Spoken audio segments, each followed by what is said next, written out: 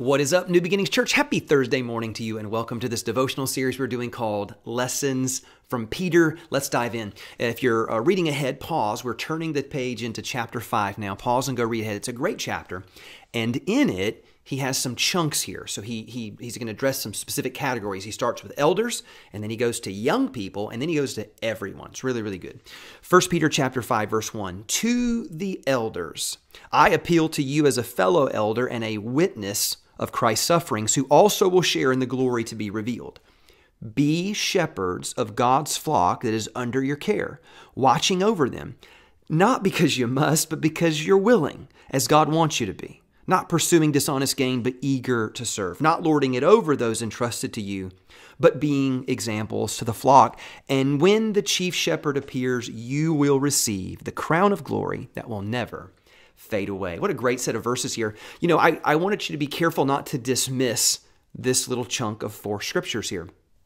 As a pastor, I look at this and I think, okay, Todd, pay attention. He's talking to you. But as I reflected on it, I thought, well, elders are supposed to be the models who are following Christ and the models for everyone else to follow. Almost like Paul said, follow me even as I follow Christ. So I'm like, well, if these are the character traits and the attitudes and the motives of an elder, this is actually the same things that every Christ follower needs to follow, because this is what we're all trying to attain to, right? And so let's start with the idea of just elder. The word elder kind of means overseer, and then of course he uses the idea of watching over people, and then he uses what I think is the greatest metaphor, which is you're a shepherd. If you're an overseer and an elder, you are a shepherd. You are somebody who loves people and takes incredible joy into like guiding people, loving people, caring for people, serving people. And I do that. Like teaching people the Bible, helping people walk with God, like helping people through the difficult challenges of life. That's an incredible calling. And so that's the calling, to shepherd over people. Now that's what it means to be an elder. But the next few verses, if you notice, he doesn't get into what you do. He gets into how you do it and why you do it. For an elder, you have to check your heart. That's what he's really saying here, because he gives you 3 things. The first thing he says is this: if you're going to be a shepherd, you have to do it willingly. Because I think there's a temptation to maybe as a Christian feel like you have to do it. And so you end up doing it kind of begrudgingly, or you maybe even like people wear you out after a certain amount of time. As a pastor, always dealing with people, you can maybe get wore out. Now you're doing it resentfully. He goes, no, keep that willing heart. And if you ever feel like you're doing it resentfully, you probably need to take a break. You need to take a sabbatical, step back, because you should love doing this. It should be something like, I know I'd love doing this, and I'd do it if they didn't even pay me. I'm just glad that they do, and I'm glad to be a part of such a great community of faith. And so do it willingly. He said do it with a servant's heart.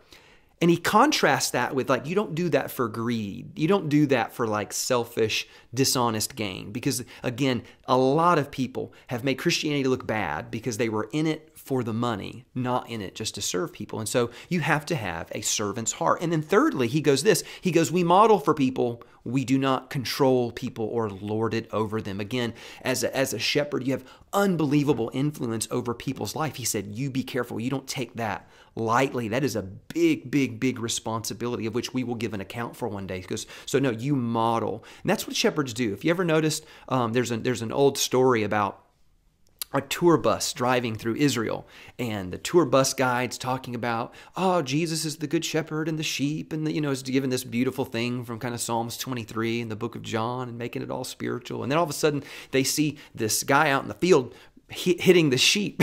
And they were like, excuse me, is that what shepherds do?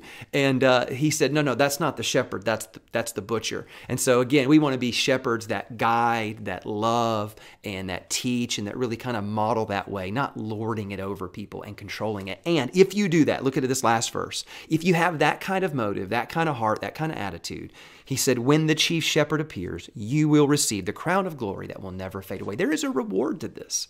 There's a reward in being a part of people's lives. I think there's a reward in the life to come for it. But I'm going to give you one last challenge here. If you say, Todd, I'm not an elder, but thanks for the nice devotional. What I would say is this: you are equipped to shepherd somebody. I promise you are.